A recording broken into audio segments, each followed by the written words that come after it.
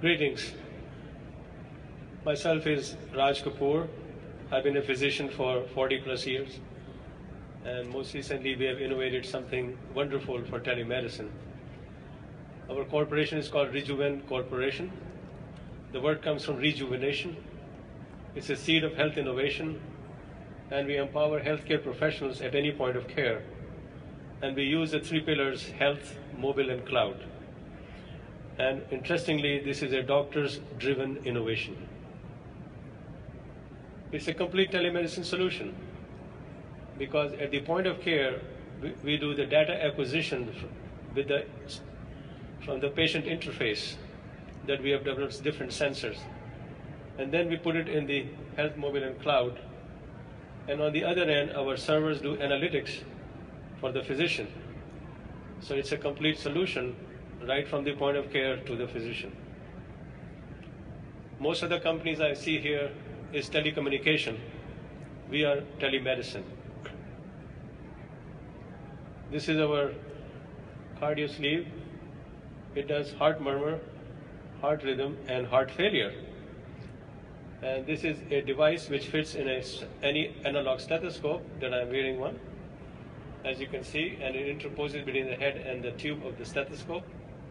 And when a doctor or any clinician examines a patient, it will collect the data for the heart sound, do a 3-lead EKG, and because they are synchronized signals, it will calculate the ejection fraction and tell the doctor or the clinician instantly that the patient is in heart failure or no heart failure.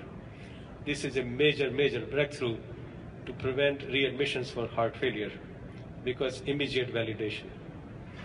So we developed an ecosystem for this, CardioSleeve as the primary device, and we added vital signs, sonogram, spirometry, blood glucose, weighing scale to the platform, and it's called Intelligent Integrated Diagnostic Telemedicine Platform, or i2Dtx.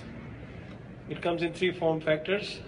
It can be on the wall in a physician's office, it can be in a cart for a nursing home or a hospital, or it can be in a bag, clinic in a bag, for a home health nurse, or for EMT, or for somebody doing point of care and rescue for a catastrophe, or it can be used in the wilderness, or even in the airlines.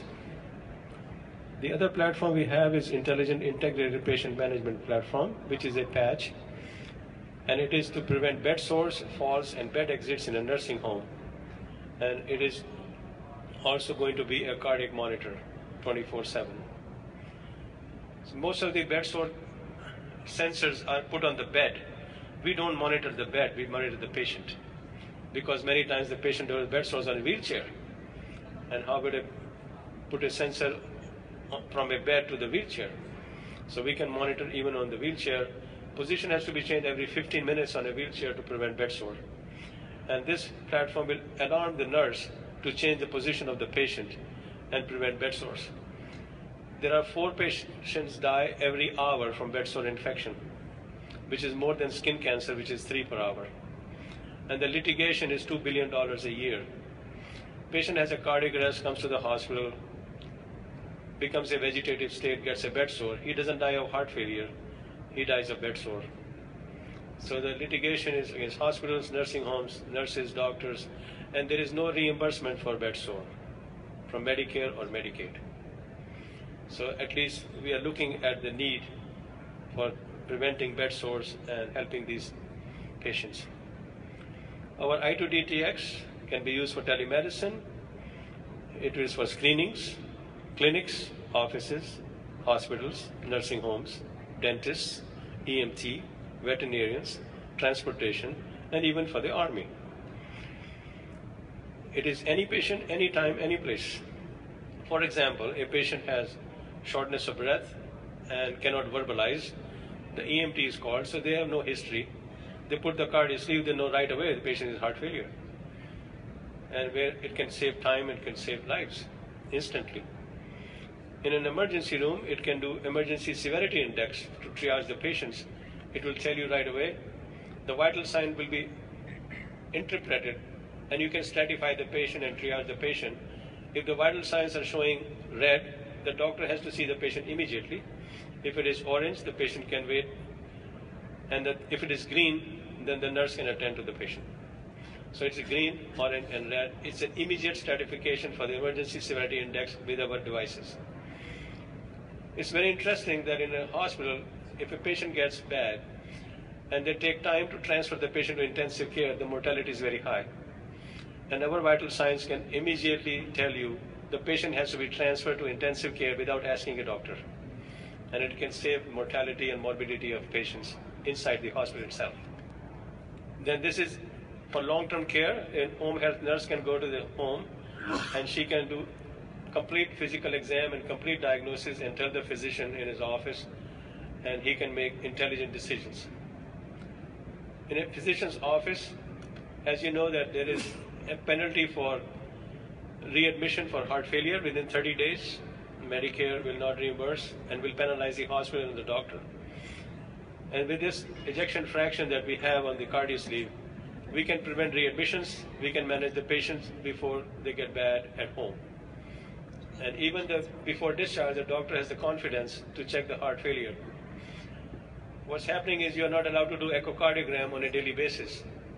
You're only allowed once in 3 months or 6 months. Here, in between the 2 echocardiograms, you can monitor the patient very effectively. There are patients who present with irregular heartbeat of atrial fibrillation, and the first time they present is in the emergency room with a stroke, because the patient may have no symptoms at all, totally silent, and they come with a stroke. And once you have atrial fibrillation, the chance of stroke is 5 times. And when you do a physical exam, a nurse examining or somebody examining, the sensitivity of physical exam is only 66% to find out somebody in atrial fibrillation. With our CardioSleeve, the sensitivity is 99%. So it is going to prevent strokes from happening and will not miss a diagnosis. In an ordinary scenario, there are a lot of drugs like erythromycin, like anticonvulsants, antidepressants. They cause sudden death. And they are not reported because the doctor is not capable of knowing the QT interval on the EKG before prescribing those drugs, and they cause cardiac arrhythmias. So let me give you a scenario. Mr. X calls me on the phone, "Doc, I have a sore throat." Unknowingly, I prescribe him erythromycin, which is very routine, and after 3 days he's found dead. Well, he must have had a heart attack. That's a safe assumption. But in fact, he may have died of prolonged QT interval, which was not checked on the EKG.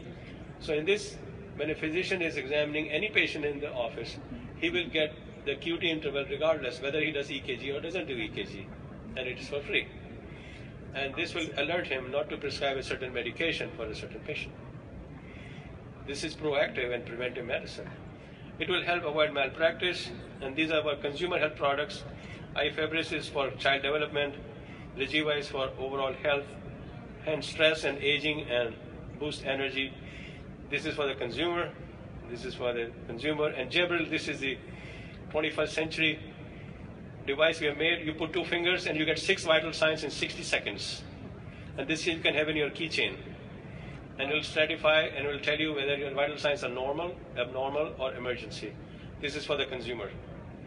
And this is the last one, the security for the loved ones. It will give the fall detection.